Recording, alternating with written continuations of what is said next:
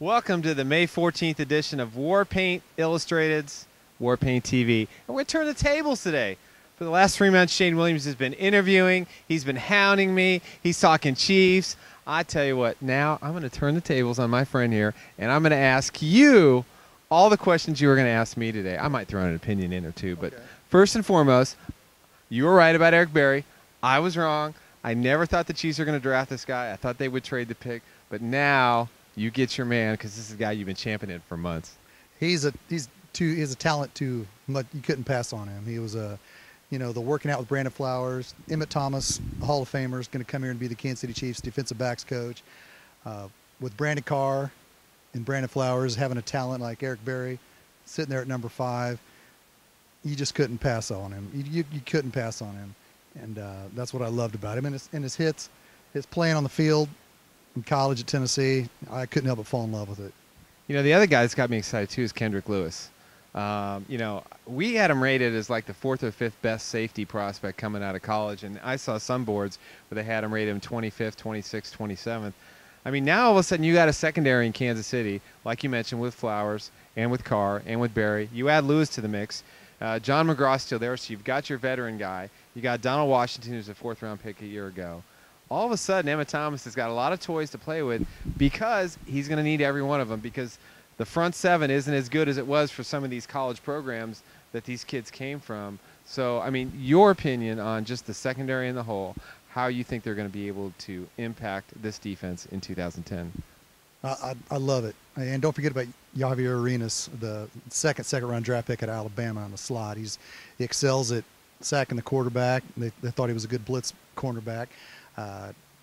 Emmett Thomas has a lot of tools to use, and I'm looking forward to that. You know, you want to see what's going to happen with the front 3. Glenn Dorsey still at defensive end. Maybe. Can Tyson Jackson play at the defensive end? You know, Sean Smith. You know, without them getting Terrence Cody in the 2nd round, without them as of yet picking up John Henderson, they must be high on Ron Edwards and Sean Smith to be the final piece of that puzzle at nose tackle. What do you think of that? Well, I agree with you too. And the one thing I like what Scott Pioli did in this draft is that, you know, generally you want to build your front 7 and then you work toward the back. That wasn't an option for them this year. They found, you mentioned Arenas, who I failed to mention earlier, great young corner, the best blitzing corner to come out of college. And I mean, we haven't had a really good one since Benny Sapp was here, and he wasn't great, but he was effective. So I think this really puts them in a position to where they can tackle that defensive line. I think John Henderson is still a possibility. He's looking for mega dollars. He's not going to get it from the New York Giants. He's not going to get it from the Kansas City Chiefs. I think one of those 2 teams, before it's all said and done, it'll get done. Remember, June 1st is coming up. OTAs are starting for most teams. There's going to be a lot of veterans available. They're going to be out there on the open market, and I think the Chiefs are going to be really aggressive because I think they can win this division this year. I said it a couple of weeks ago. I'm going to say it again. I think they've got a great opportunity because this division's coming down. If the Chiefs' ball bounces right and they can pick up these veteran guys, you know, maybe a Roy Williams or Creighton from Dallas, a couple of wide receivers that could help them offensively. But, you know, I'm optimistic, and I know I haven't been very optimistic lately, and you know my reasons for being pessimistic, but I really think the Chiefs have an outstanding opportunity this year, and I know you feel the same way. Exactly. And, you know, Todd Haley, the last couple of press conferences, when he has been asked by the media about John Henderson, he kind of smiles and says, you know, I only talk about the players that are here. He doesn't say straight face, no. You know, he makes it almost reminds me of 2006 when Herm Edwards all off season was asked, what about Ty Law? Ty Law this and Ty Law that. And Ty Law didn't sign until July 29th, 2006. How do you remember that? Because I remember. But leading up to it, what I'm saying is everybody knew that Ty Law was eventually going to come. I kind of get that vibe with John Henderson. Do you? Yeah, I think it's a possibility. I mean, right now there's some hard feelings between Scott Pioli and his agent. You know, he was going to come to Kansas City, and he didn't. He went to New York, supposedly. He didn't get the money he wanted there. You know, is he a 3-4? What is he in a 3-4 defense? Can he play the middle? Can he play end? He says he can play both positions. The guy that intrigues me, though, is Albert Haynesworth. If he is truly available in trade, and even though he doesn't want to play nose tackle, I just don't think he likes Mike Shanahan. Now, you get Romeo Crennel within 5 minutes of this guy, And I honestly think he can convert him if they can make the trade. I think a 4th or 5th rounder, believe it or not, gets it done. But they have to address the middle. I like Sean Smith. He's a good journeyman guy. He knows Romeo Crennel's 3-4 system, but they need that space heater, and I just don't want him to move Glenn Dorsey back to the inside. Not because I don't think he can do it. I think he's better suited for a 4-3 on the inside than the 3-4, and I don't think he has the girth that you need.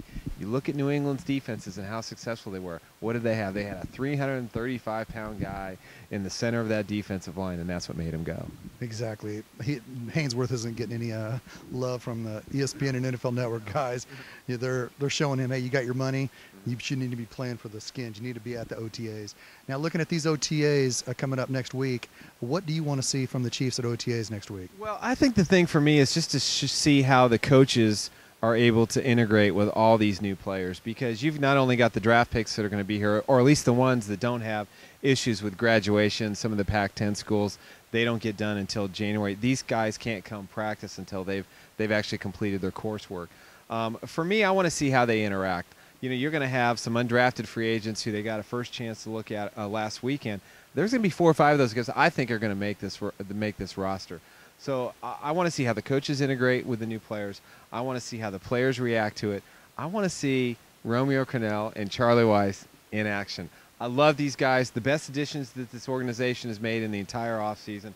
And I think right now, if you're a Chiefs fan, you've got to be excited because you've got Super Bowl hardware on the coaching staff. You've got a Hall of Famer in Emmitt Thomas. You've got a guy in Todd Haley who took his knocks last year, and you know what? He created a lot of them himself by changing the offense, firing Chan Gailey, doing some things, getting these guys in their doghouse, even though he says there's no such thing as a doghouse. We both know that there is. But I want to see how he matures in year 2 as a head coach, because I think in some way it is a make or break year for Todd Haley as a head coach. And I think it's important that he establish himself as the guy that gives the respect due to his coordinators and goes out there and says, hey, these are my guys. I support them. I'm just going to kind of be the orchestrator of this football team. I'm going to let my top coordinators do their job. I think if he does that, again, I think the Chiefs have a great chance this year. What did you like about John Asamoah?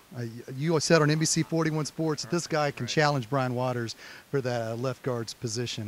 What do you like about him? Well, I'd make him your starting left guard right now. I mean, I don't know what Brian Waters' future is in the organization. You know, he's wanted out the last couple of years. He's not going to show up for OTAs. Now, if Brian Waters shows up for OTA sessions, not the mandatory one that's in June, then we're talking about a different guy. We're talking about a different ball game. Maybe he sees the silver lining. I mean, they add Casey Wigman, which was a good pickup. Then Ryan Lilja, who was just a stroke of luck, as we already talked about before.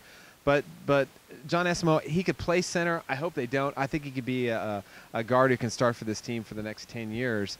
I think he needs to start right away. I think if there's any concern about Brian Waters, I think you let him go or you trade him. You get a second-day draft pick, and you move on.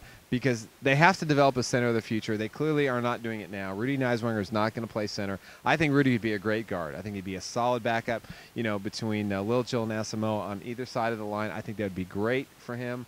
I think Rudy's a good football player. He played hurt last year. I never seen a guy have more bangs and bruises than him, and he never made any excuses. He went out there. But they were fortunate to get the second best guard in the draft at the top of the 3rd round. They did that 15 years ago, the guy by the name of Will Shields. It worked out pretty well for him. Same mentality, same attitude, same work ethic. He took pancake blocking to a whole new level in college. And I think he only gave up 2 or 3 sacks his entire career. That's pretty impressive. So I think the Chiefs got a stroke of luck there. They've had some good fortune on the offensive line. Now let's take it to the next level. If Waters isn't the answer, they've got a guy who can be the future left guard for the next 10 years. And continuing with the draft, our last question I want to ask, you gave him an A-. I did. With Jack Harry, you sat down there 41 Sports, you said A- for the Chiefs draft. What is it about this draft that you liked? You know what I loved about this draft more than anything else? They had a plan and they executed it.